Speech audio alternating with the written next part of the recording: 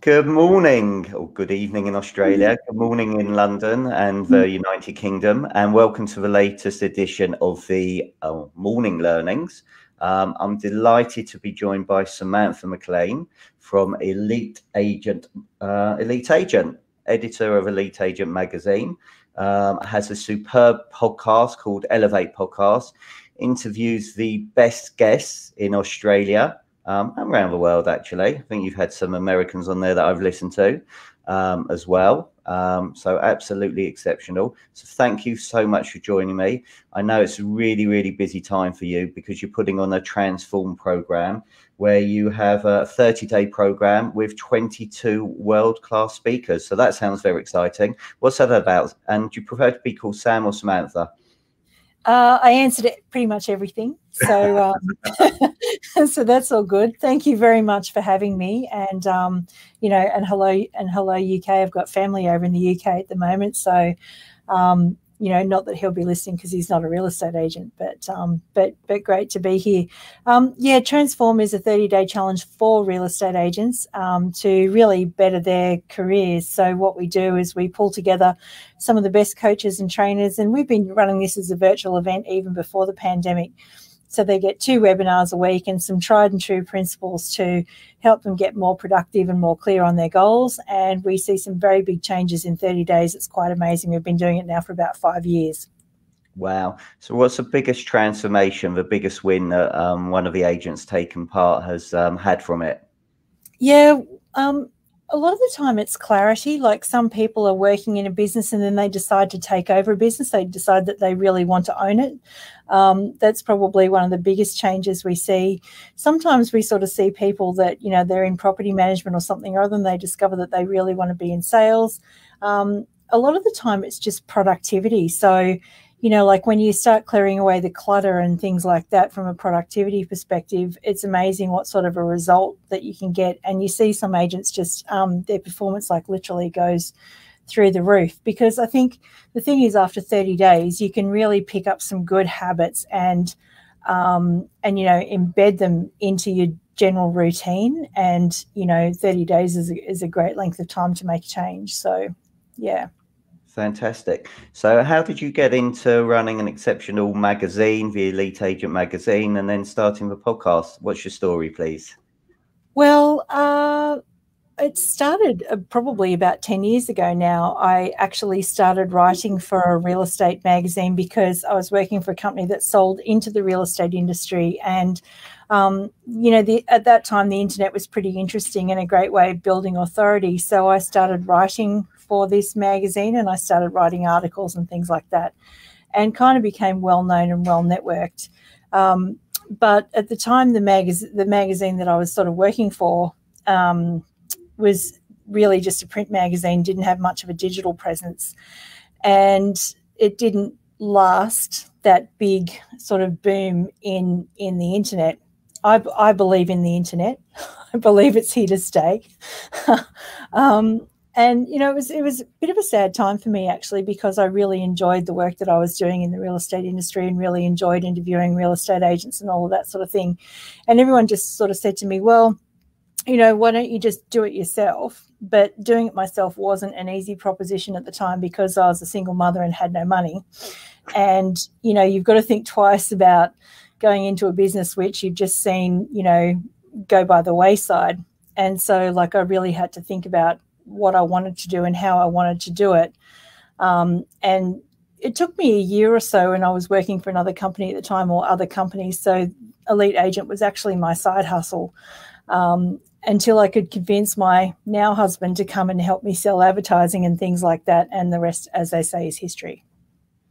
So actually, that's interesting because there's people here who are going to be starting new agencies and new businesses, despite what's going on. So what advice can you give them when you're starting a new business? What did you take away from literally having to set it all up? And I've got to tell you a funny story about the internet in a minute. You just reminded me. I would say somebody very wise, one of my heroes in life, Ida Buttrose. I watched her speaking just as I was starting Elite Agent, and she quoted Og Mandino, and one of his famous quotes is, "You don't have to see the whole staircase to take the first step." And so the thing is like I didn't really focus on the end goal, which was having a magazine. I just focused on taking steps. And I think if you want to own an agency or get into business ownership, like take the first step and then take the next step and then take the next step. And all of a sudden, like if you keep taking steps and keep showing up consistently, you know, you might find yourself very surprised where you end up. Now that's my favorite C word, consistently. Yep. So I'm sure with your agents, that must be one of the things that you work with is how do they become consistent in their approach and everything they do? I mean, obviously working with, I'm sure, 22 world-class coaches, they're giving you advice all the time, or giving all your agents all the time. So how do agents be consistent in whether it's prospecting, listing, negotiating, selling? Yeah, I think, well, it's tricky, you know, like, and it's right. When you work with coaches all the time, you seem to get free coaching from them, you know, because you're interviewing them and they're sort of giving you a lot of lessons in life. And you're right about the consistency. Like a lot of people say, hustle beats talent when talent won't hustle. Well, I say consistency beats talent when talent isn't consistent. And so what I think in terms of getting consistent is pick one method of prospecting, one method that you like, and get really good at it. Because if you spread yourself too thin across, you know, let's just say it's phone calls and door knocking and social media, chances are you only really enjoy 1 out of 3. And then if you try and do all 3, perhaps you're spreading yourself a bit too thin. So I would master and be consistent at one thing, and then I'd take the step to the next thing and then the next thing. Okay, so my internet story was 22 years ago. My boss sent me to America to the NAR conference, and he came back. He said, "What's the one thing you learned?" So I said, "They're talking about something called WWW, World Wide Web." I tell you what, you don't need to worry about it. We don't think it's going to be that big, and I think I got that right. I think I got that slightly wrong, and I remember it because literally we took our 6-month son along to Orlando to it, so he wasn't very well. So I remember it for all the wrong reasons and getting WWW very wrong. So yeah. So it's amazing how far it's come. Yeah, it is, and actually, you think it's a lot longer. You know, and it's only 22 years ago they were talking about it. So yeah, it's incredible.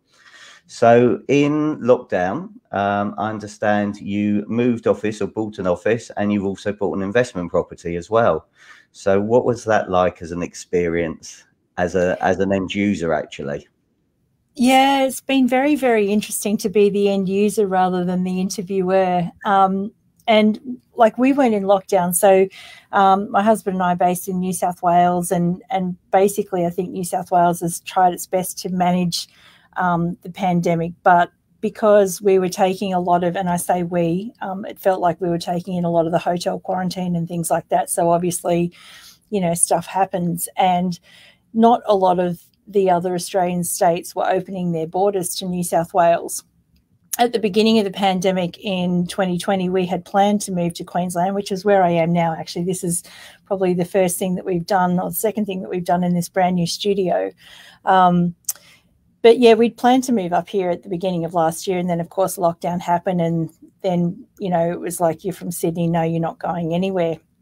And then we got this bit of a sniff of, okay, it looks like the borders might be opening around about Christmas. We look like we've got this virus under control. And so we took that opportunity to go, all right, well, let's sell our office in Sydney and let's buy something in Queensland and start making moves to get up there.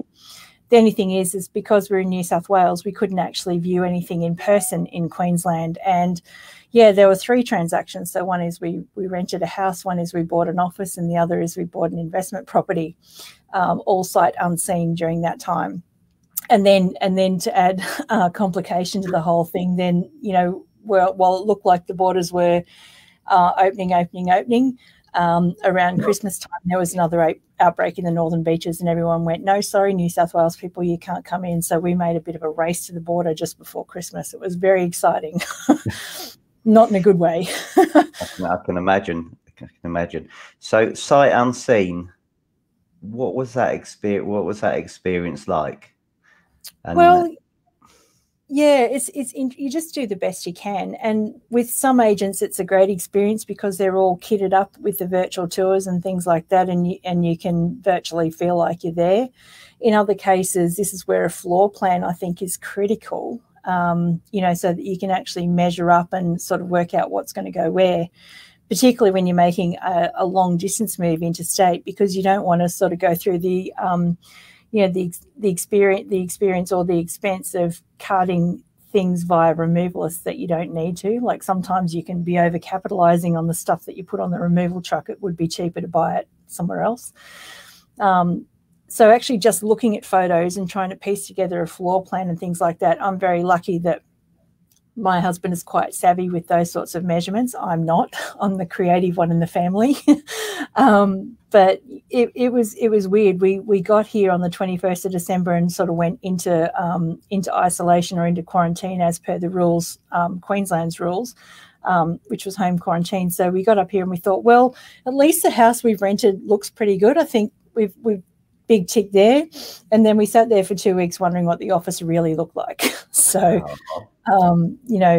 pretty interesting. And the other property's got a tenant in it, but the agent was great and used FaceTime and gave us walkarounds and was very, very patient with us. So I think where there's a will, there's a way. And definitely, in our situation, I don't think lockdown is a barrier to actually transacting real estate. And that's what we're seeing in Sydney, in Australia at the moment, is that, people want to move and they want to move more and more and more. And we're seeing more and more of that even in this month. Yeah, it's interesting. On rentals or leases there, does every agent have a floor plan or is it just a few? It's not 100%, which as a customer is pretty annoying, especially when you can't see something. So I think realestate.com.au have said for a long time that, the one thing that people really want to see on a listing, whether it's sales or whether it's a rental, is a floor plan. And I think, if you can provide a floor plan with your listing, then consumers will love it.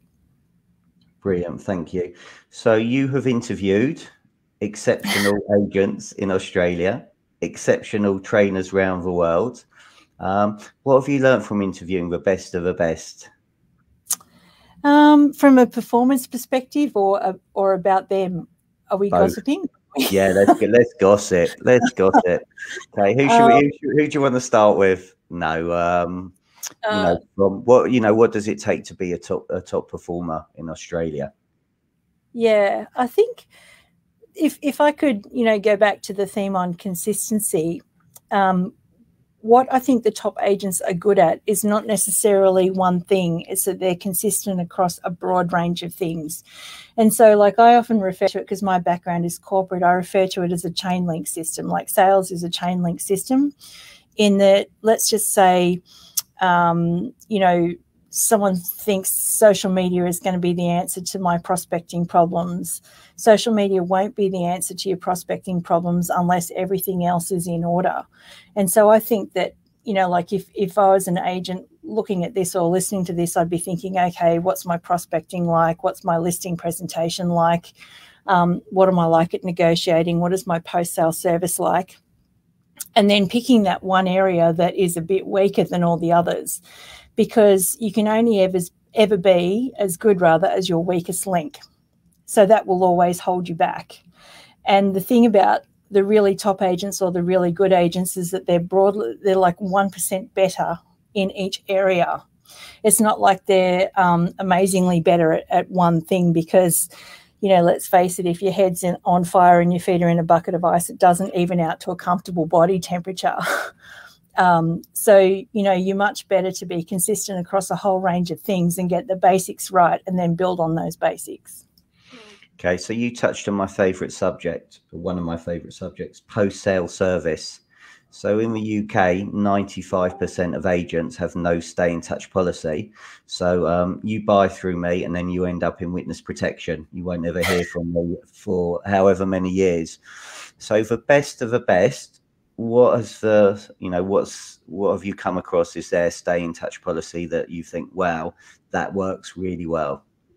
Yeah, the best of the best have actually an automated stay in touch policy at the end of it. So as soon as you settle on the house, you might get I know an agent, Will Ainsworth, like she's not an agent anymore. He works for Open Negotiation, but as soon as he would close on a house, he would give the people in the house a gift voucher for, you know, somebody local in the area, like somebody who mows lawns, or, you know, somebody who cleans windows or something like that, which is a bit of a win-win in both ways, because the local business owner gets, you know, gets business, and the homeowner gets something that, you know, that they didn't know that they were going to get. And I can remember talking to Will, you know, I can send you the episode link. I think he actually had a whole process for after sales service. So it was, you know, on day one, you'd get a voucher. On day two, you'd get something else. On day 20, you would get, you know, like a, hey, how's your new home going? There would just be something in place that he almost didn't even have to think about, which would just happen. But you're right. Like over the years, you know, I was talking to my husband about this the other day, is, you know, he might have been in the middle of buying or selling 6 houses, and nobody ever got back to him after the transaction. So, but then, you know, if I could give you another example, I interviewed a lady for the latest edition of the magazine from Queensland, and she's just known as the postcard lady. And basically what she does is anyone who she transacts a property with, and it's just simple, it's just like a postcard that she'll send them every year. And it is funny, she's known as the card lady. And so after getting a card for years and years and years, and it's a really inexpensive thing to do, you know, I had a friend that said, oh, look, we called in 3 agents, but I had to go with this lady who's been sending me cards all the time because she's just taken the time to keep in touch with me. And something as simple, like, you know, that doesn't take artificial intelligence or fancy prop tech or anything like that. I think particularly more and more, you know, like especially after what we've been through with the pandemic and are still going through in some places, that people actually want to feel safe with another human. And, you know, I think the people that put the human touch into their marketing are the people that, you know, are going to find it really paying off.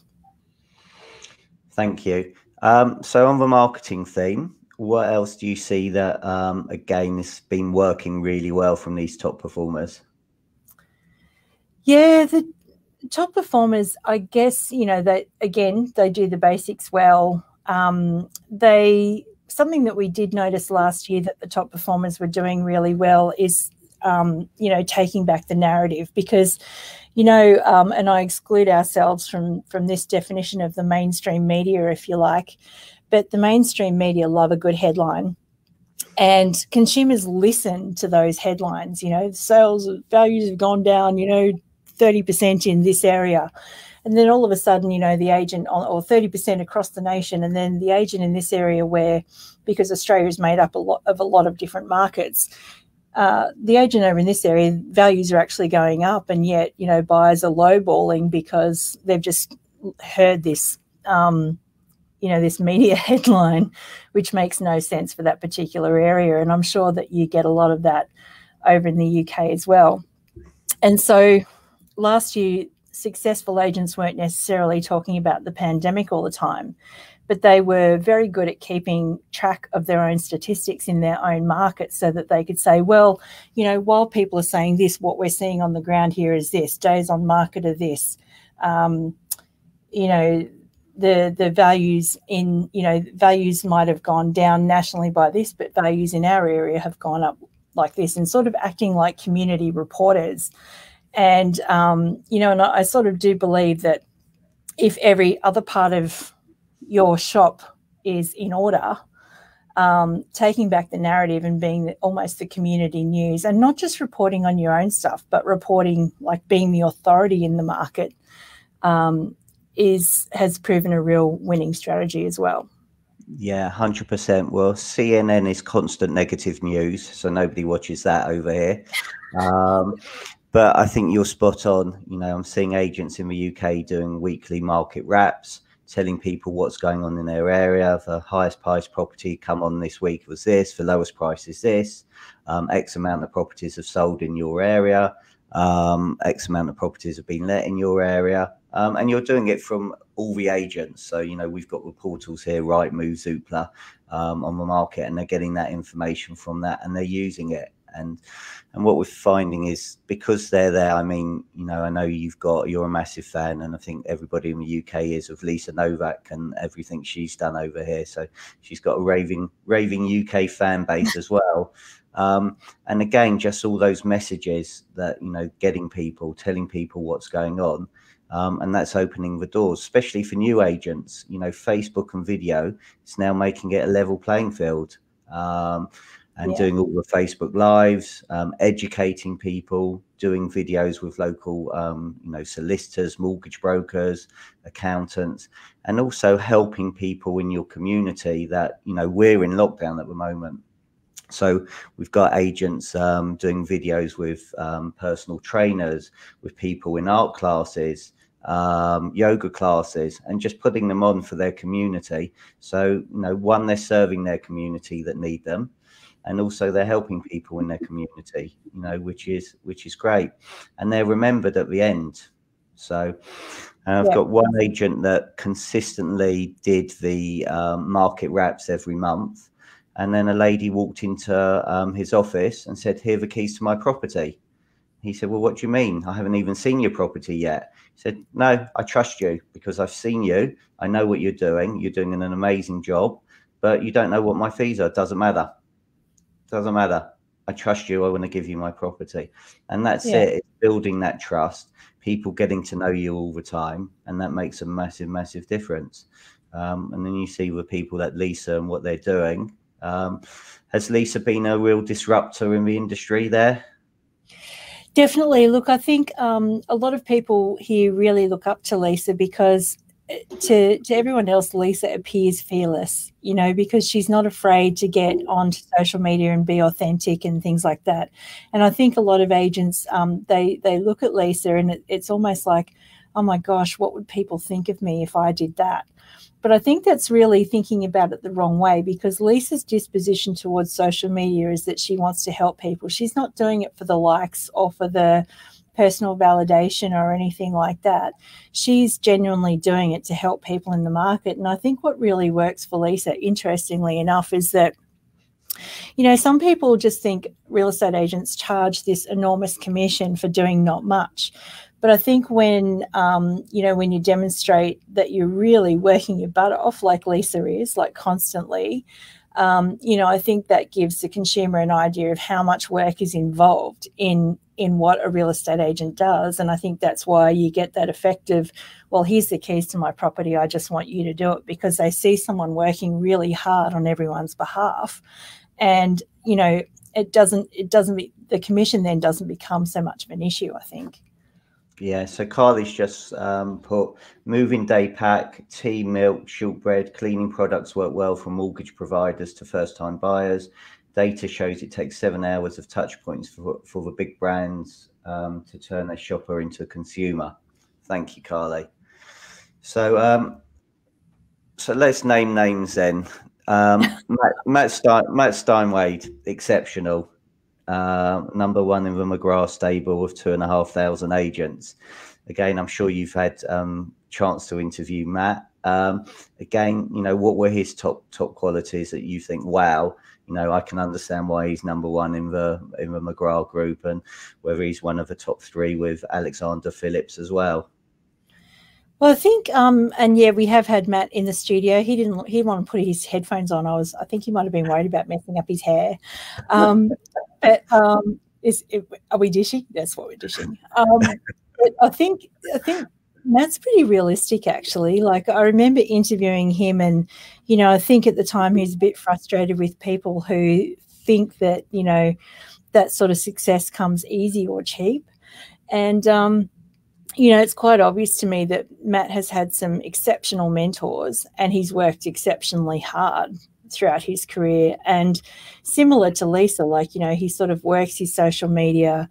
You know, he's got the backing of a good team, and, you know, and I think again, he would even say it's not one particular thing. It's doing a bunch of things over and over and over again that lead to the sort of, you know, figures and results that he's getting right now. So that's and has interesting. been for years. Yeah. Yeah, I mean, look, you've spoken twice about social media with Lisa and with Matt, and I know you've had some really exceptional social media people on your podcast as well. So have you got 2 or 3 tips that people, you know, should be using or that work exceptionally well for these top performers on social? Or again, does it come back to our favorite C word, consistency? No, I think there's a couple of things that you can kind of take away from all of that. I think that the agents that we've talked about, they've chosen one platform and they've really specialized in it. So again, this is rather than spreading yourself too thin, like think about, you know, where your audience is, where are they hanging out, and then how do you get really good at that platform and speaking the language of that platform? Like for some people, like let's say you're an agent that specializes in, and I'm a big fan of having a specialization, like, you know, especially if you're new in the game, you want to have some sort of a niche, because then it's much easier to get to the top of a niche than it is to get to the top of real estate. So, you know, are you the number one agent for entrepreneurs? Are you the number one agent in duplexes? Like look at Josh, you know, Josh Teslin. I'm sure some people in the UK probably follow him. Yes. He sold one duplex and then another duplex and then another duplex, and all of a sudden he was the duplex guy. And then he leveraged that niche into something else. So I think, you know, definitely having a niche. I think he also started just focusing purely on Facebook and getting really good at that, and then leveraged it into other things. So for example, like, you know, I'll tell you what I wouldn't do is if I was still trying to get good at Facebook or Instagram, I wouldn't be worrying about Clubhouse just yet.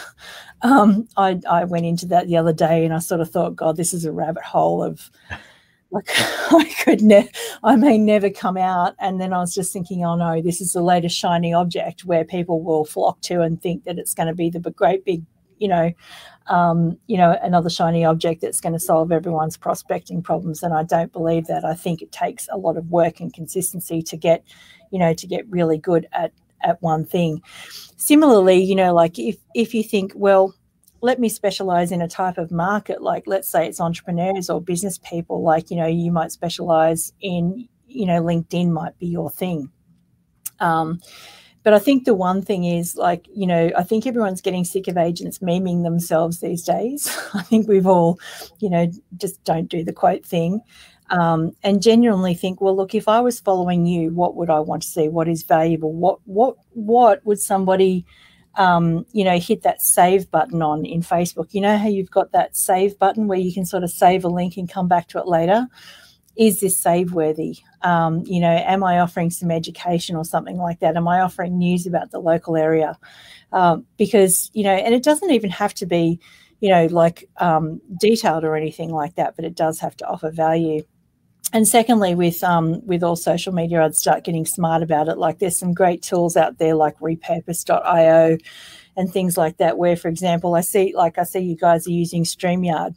So let's say you do a Facebook Live. You can use a tool like repurpose.io to automatically shoot that Facebook Live to YouTube, and then you could send it to Dropbox to post on Instagram. You could send it to a tool called Descript to get it transcribed, and then you could use the transcription on LinkedIn and on your website with, you know, like embedding the video as well. And all of a sudden, with one piece of content, you've got 6 pieces across, you know, several different platforms that you really didn't have to work too hard to do. So I would say create once and then squeeze all the juice out of it that you can. Fantastic. So morning Sharon, morning Jim Parker. It's taken me 54 years to become an overnight success. So Jim has been unbelievable consistent with his social and his, you know, the reason why he's late this morning, he does his morning live 7:30 every morning. And he is consistent, and his business is absolutely flying as a result of Jim Parker, that 54-year-old Scottish gentleman in 5, being there non-stop in everybody's face. And fair play to him. He's doing brilliantly, absolutely brilliantly. Jim, Clubhouse is a copy of the old CB radio. Morning, Jane. Morning, Sharka. Morning, Ashley. Thanks very much for joining us. So tech-wise, also you must see loads of different tech, and you touched on it there. You see any exciting, shiny new things, or actually, to be honest, forget the shiny new things. What actually works? You know, what Yeah, what actually works? The tech you use is the tech that works. So, like a great question on, that always comes up on social media in Australia is what CRM is the best one? And, and people will give their recommendations, like of different CRMs that have worked for them. And, and I think it's the CRM that you actually use is the one that works for you. And, and I think the trouble is that we all see these shiny objects and we perhaps use, 40 or 50% of the tool that we've already got and, probably missing great opportunities. And the other thing with tech is, if I put my consumer's hat back on again, over the last couple of months, we've been over-teched by real estate agents. And so, like some people, we haven't even had a human conversation with. It's all happened via email. And I can tell you this, is that if you don't have those human conversations, you don't build a relationship. Like, you can't physically build a relationship with someone's letterbox. You can't physically build a relationship, with someone's inbox. You really need to pick up the phone and start building that relationship. Now, we're not big investors or anything like that. We're just standard everyday. There must be a lot of us out there. So the thing is, though, it's missing an opportunity. And we just talked about your CRM system. So let's just say, the person behind the name in your database, there's actually, 200 of those people. What sort of an opportunity are you missing by not building a relationship and picking up the phone? Because I don't feel close to anyone particularly that I've dealt with in the last couple of weeks during our move. And so, the chances are I wouldn't go back there. I'd probably look for somebody around here. And it was similar when we were selling our office in Sydney. And I know it's a commercial property, but we went through the same thing. Like we got to meet this agent up the road. We ran into him at the pub every now and then. He wasn't annoying. He would just, sort of drop in and say hi every now and then. He'd come round to our office and say, hey, can I have the latest magazine or something like that? And we just sort of built this relationship with him just popping in and not saying, are you going to sell, are you going to sell, are you going to sell? And then when it came time to sell, again, we interviewed 3 agents and he was the most expensive of all 3. But again, we sort of felt like he was the one that we had the relationship with. So, I like tech for it being an enabler and for it being a productivity tool. And if you can get more productive by using tech, by all means, go for it. But don't let tech replace the human relationships, which is something that, I think is really easy to do when you can sit behind email. But I think it's a missed opportunity. Brilliant. What a great answer. I was going to pick up my phone and say, that's the best tech out there. Speak to people, have conversations. And actually what we're doing now, the best tech is having conversations with people, and just finding out. So, today I know that you're a landlord. Or an owner of a property. So, I would try and help you on that and see what your long-term plans are and try and come up with a maintenance plan for you to help you to add value so you can get some capital appreciation. And then maybe come to you and say, look, are you looking to add to your property portfolio and make it into an empire and kingdom? It'd be interesting. Yeah, how many agents have got? Sorry. I was going to say my husband would be really into that. But I'll give you a great piece of dialogue, actually. It was from a guy that I interviewed last year. His name's Jim Remley. He's from the US. And you'll hear it on the podcast. He was being a real estate agent with me. And the question that he asked me is, and I guess you can ask this for people listening in any situation that you end up in, is say to them, okay, so look, I'm a real estate agent. Can I ask you about your housing situation at the moment? I have to, because I'm an estate agent, and make a bit of a joke out of it. And so then he said, this is a great piece of dialogue. And then he said to me, so Sam, what is your housing situation? And I felt, and out of me tumbled, well, we're living in this apartment block that's across the road from this building with a heap of asbestos in it, and we're trying to get to Queensland, and we're da, da, da, da, da. And then all of a sudden, you know, someone's just absolutely, you know, let loose on their whole hopes and dreams, which was me live on a podcast. But then, you know, like, so, and then the second question is, and what's your dream situation? And so, you know, like all of a sudden he's just got aspirational with me. And so he's taking notes the whole time. And he said, well, now you know what I would do with you is, now I know that you want to move to the Gold Coast and you want the palm trees and things like that.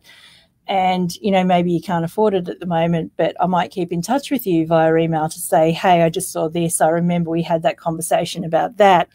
What do you think of this property? And then just generally just, you know, like he knows what my destination is. And so, you know, I just thought that they were two really great pieces of dialogue from someone sitting there with a consumer hat on at the time. And, you know, yeah, basically if you listen to that podcast, you'll hear my whole, and it was just out of two questions.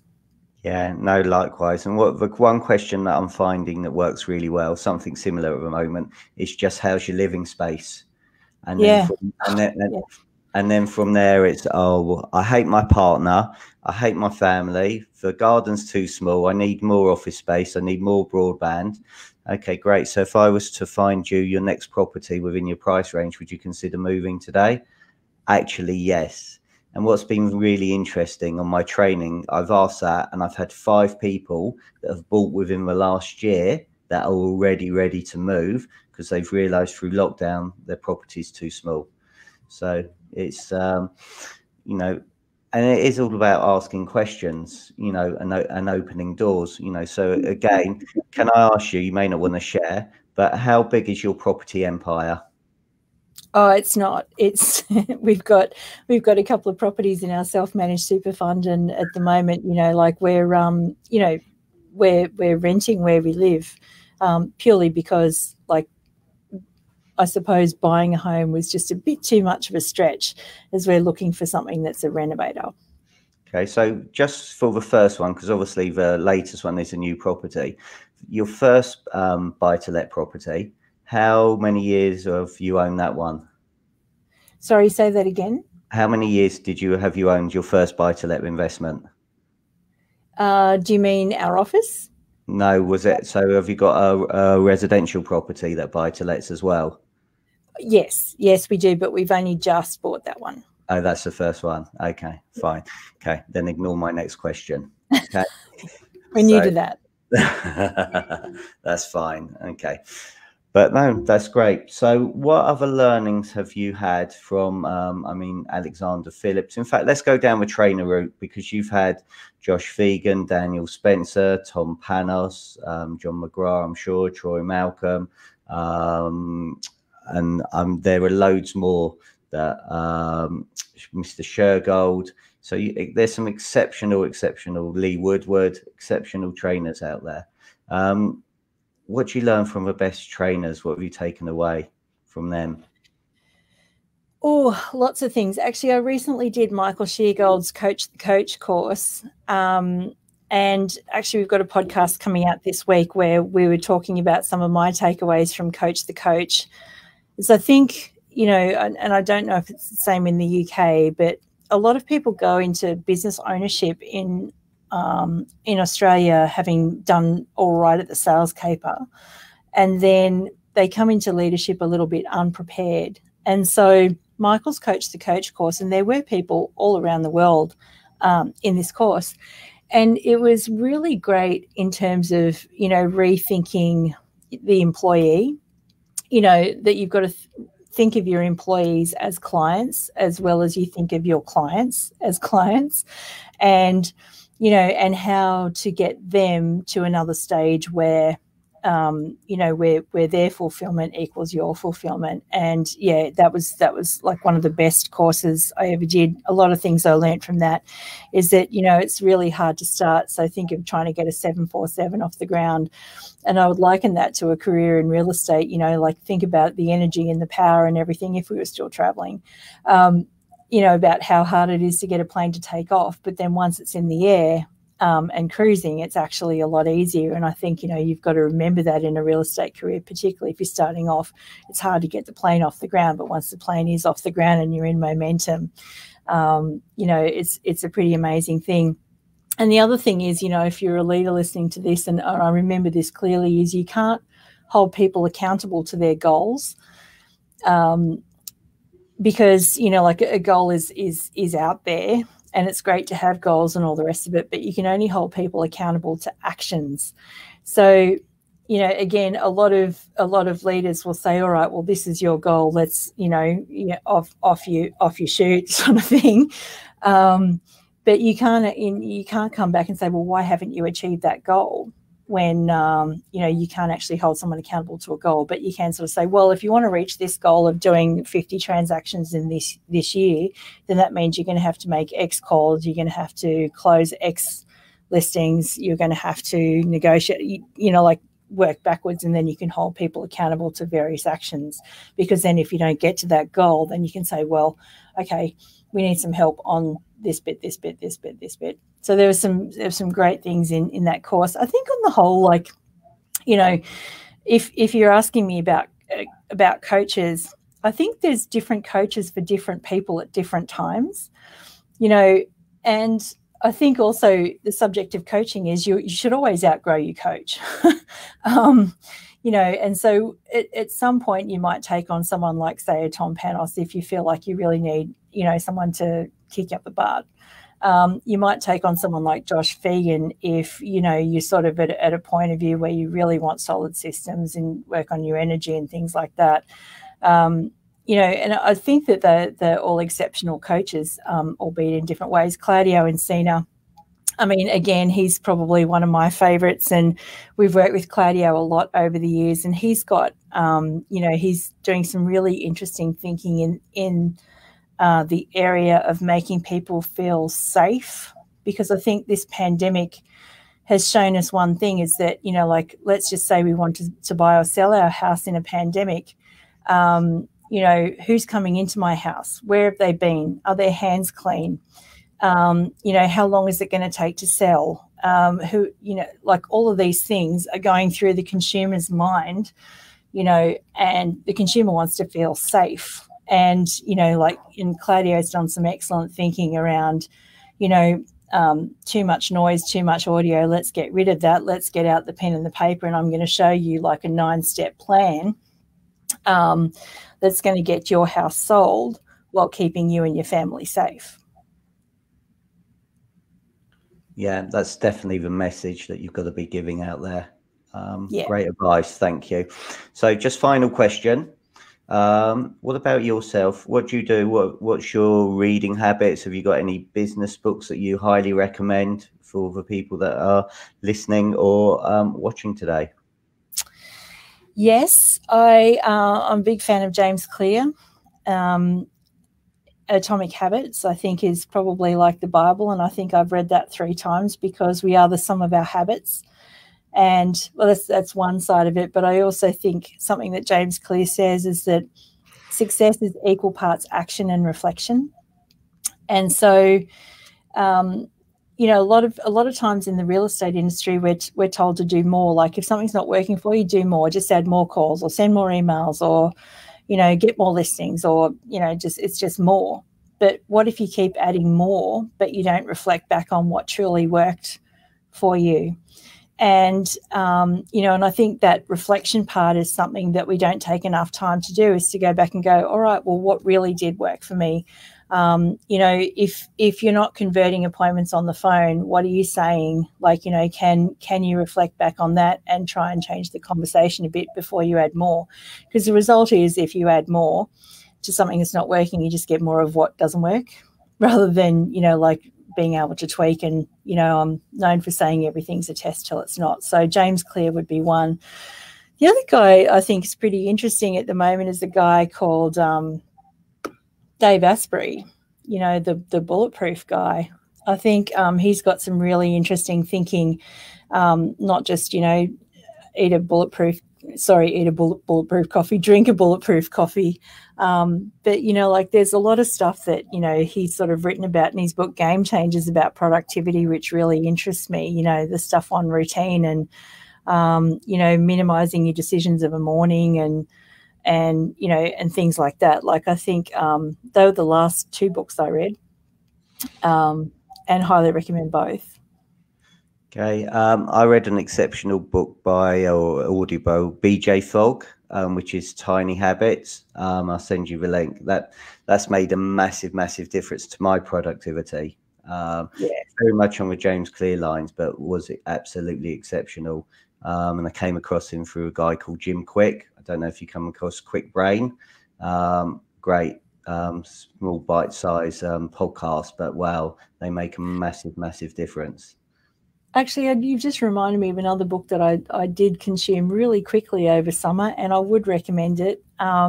It's Shonda Rhimes' The Year of Yes.